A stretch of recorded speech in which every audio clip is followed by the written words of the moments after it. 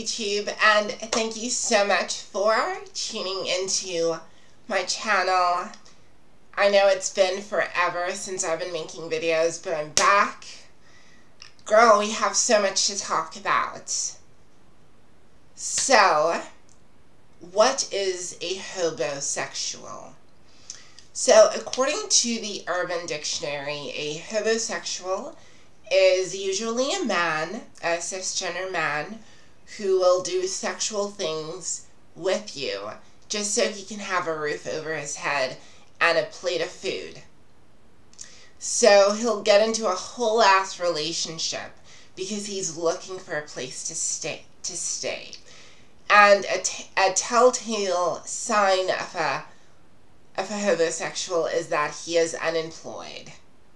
He is unemployed, so you, my dear sweet angel, are the breadwinner. Now, the first time I ever encountered a hobosexual or hobosexuality was when I was still in university. So, picture this. It's the year 2011. The sun's gonna get in my way. So it's the year 2011. I'm still a young baby trans. I'm still in therapy. I'm still trying to figure stuff out. Then my therapist tells me about another trans girl. We're going to call her Izzy. Izzy was alive at this point of her transition. She was stealth. So a lot of people didn't even know she was trans. And she liked to keep it that way. So I meet up with this girl. We become instant friends. And she kind of, was showing me the ropes, putting me under her wings. But I think even the healthiest of us and the strongest of us can fall victim and can fall prey to these men. And that's exactly what happened to Izzy.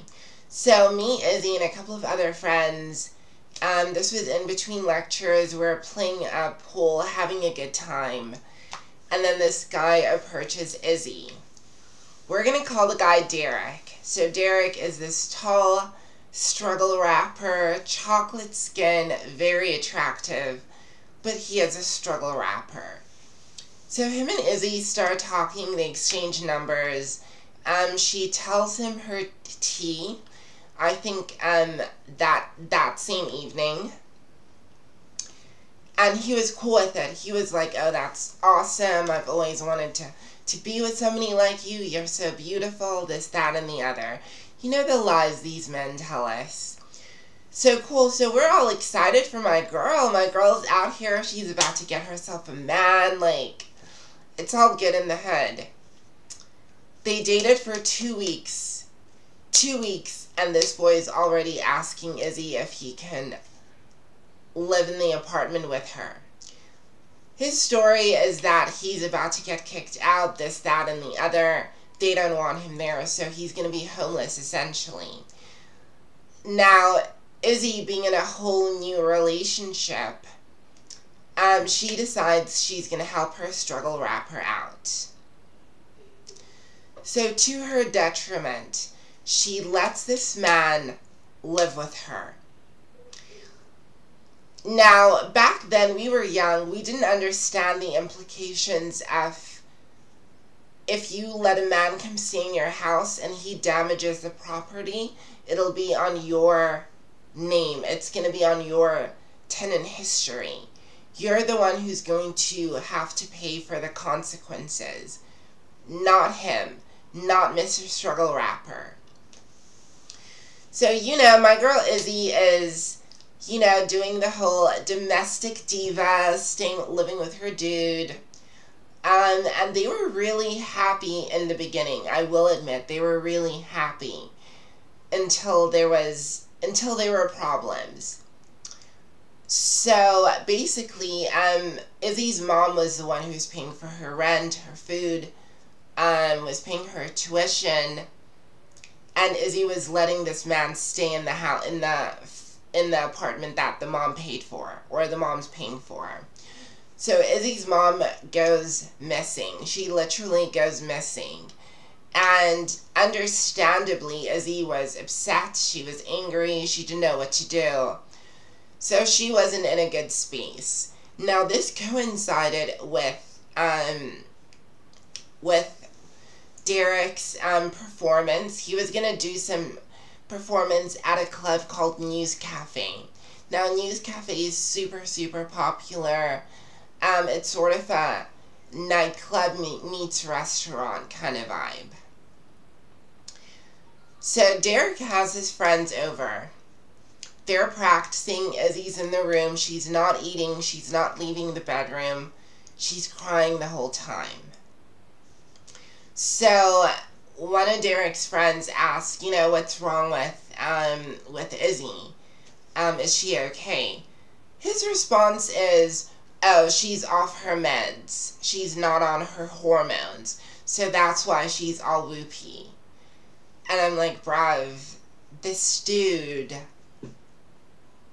Cool. So it's Monday, Tuesday, Wednesday. He still has not checked up on his girlfriend. Thursday, and eventually on Friday, Izzy's like, you know what, I've been crying and I've been upset the whole week. I'm gonna get dressed, put on some makeup, put on my big girl pants, and I'm gonna go support my boyfriend. I'm going to support my man at this concert. So she gets dressed and she's headed for the car, gets to the car, and tell me why this man is all like, there's no space in my car. So she's like, what do you mean there's no space? You told me that I was going to travel, I was going to go with y'all. And his response is like, what do you want me to do? Put you in the boot of the car? There is no space. So now she's all upset. She runs back in the house. She's crying and hits me up on the phone. And I'm just stunned. As she's telling me this story, I have to sort of like stop myself from cussing. Because here you have this derelict excuse of a man. Derelict with a reprobate mind. Living in her house. Living in like the apartment that her mom is paying for. Eating the... Girl, when I tell you that I was on the phone and I was just kind of like, there's no way this man is disrespecting you like this. I can't. Like, I'm trying to but I can't. So cool, fine, whatever. He comes home at like 3. They come home with girls. They're drinking. They're having the time of their lives. And one of Derek's friends goes into Izzy's room and he has like a plate of food for her and he's all like, please eat something. I'm worried about you. I'm not going to leave the room until I see you eat. So she eventually forces herself to eat. Now during the weekend, they eventually find her mom. So that gets sorted. So at this point, Izzy's feeling like she wants to make up with her boyfriend. I mean, nobody wants to live in, like an awkward living situation or a house situation. Everybody wants to live with peace of mind. So I think this is why she went to go speak to him. So she goes off, she goes into the bedroom, and she's sitting on the edge of the bed, and she's pouring her heart out and explaining what happened, why she was not herself, A, B, C, and D. Tell me why this man starts undressing, he puts on his drawers, and then he turns and looks at Izzy, and he's all like, okay, fine, I'm bored of this conversation. Can you please leave the room?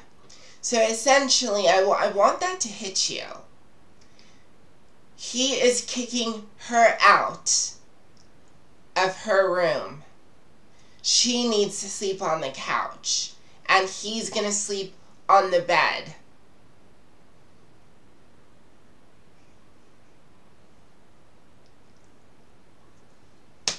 Girl, like, when she called me and told me that. Okay, so before she calls me, she's sat up there looking at this man like, wait, what? You're kicking me out. And he's all like, yeah, I need you to leave. He picks her up like this, scoops her, kicks the door open. Now, the passage in the hallway, there are tiles. And he does this. He just throws her on the tiles. Anything could have happened. She could have sprained her ankle. Anything could have happened. So she goes into the living room and she's crying hysterically and upset, obviously. So she calls me. I don't know why I'm laughing, but it went from bad to worse in like a second. She calls me and I remember I was like Medea on the phone. I was like, hell no, he's not going to kick you out. I was like, girl, do you want me to come over? I will pull up. I'm glad I didn't pull up because that dude was huge. He was like Big Show huge. I wasn't about to play those games with my life. So she's on the phone crying and I'm trying to console her. Tell me why another female. Remember when Derek and his friends came over to, they came back from the performance and they brought back girls? Yes. One of them hoes. One of those hoes comes back, goes into Izzy's bedroom.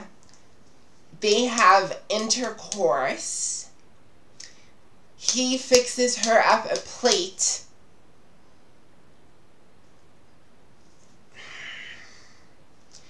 I'm like, it's bad enough that you're using my bed to entertain your females.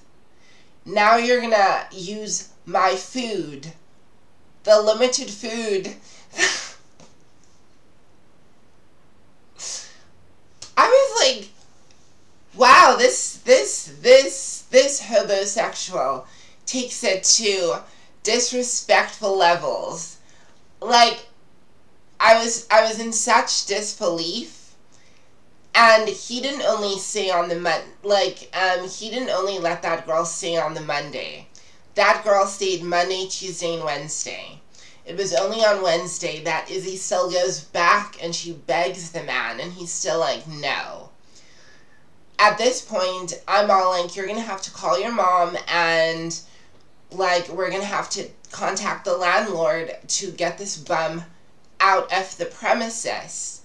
Now, understandably, she didn't want to contact the landlord because it's going to go on her rental history. So we had to contact her mom. Her cousins had to straight up kick that dude out of that place. It was a mess, girl. But the trauma, like, it affected her academics. I remember she started going really thin. And I mean, to split your resources with a man who's gonna do this to you.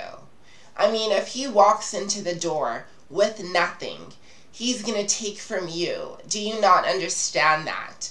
And we have this mentality just as women, not even only as trans women, but just as women, where we want to save the broken, the broken buck. We want to save the deer. We want to save Bambi. Friend, none of these men are Bambi. None of them are innocent.